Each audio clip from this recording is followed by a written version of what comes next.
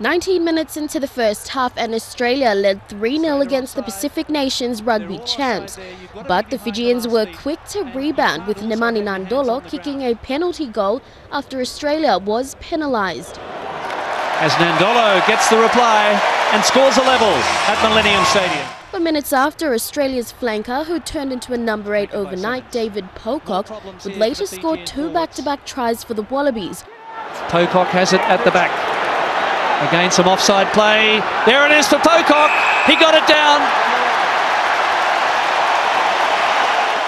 Australia led at half-time 18-3.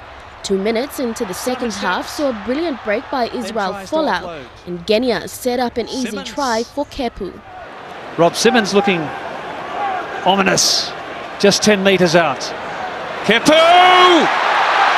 Sakopi Kepu! He smashed his way through. Ben Volavola hit back, scoring Fiji's only try on the 59th minute, leaving the Aussies to now play defensive rugby. Ben Volavola scores Fiji's first try. The Fijians' attack placed the Aussies under enormous pressure, making it difficult to score their 4th try for a bonus point, which could prove decisive in the finals. I thought it was a really good game, you know. It was a really good workout for us. It was physical. We covered a lot of metres.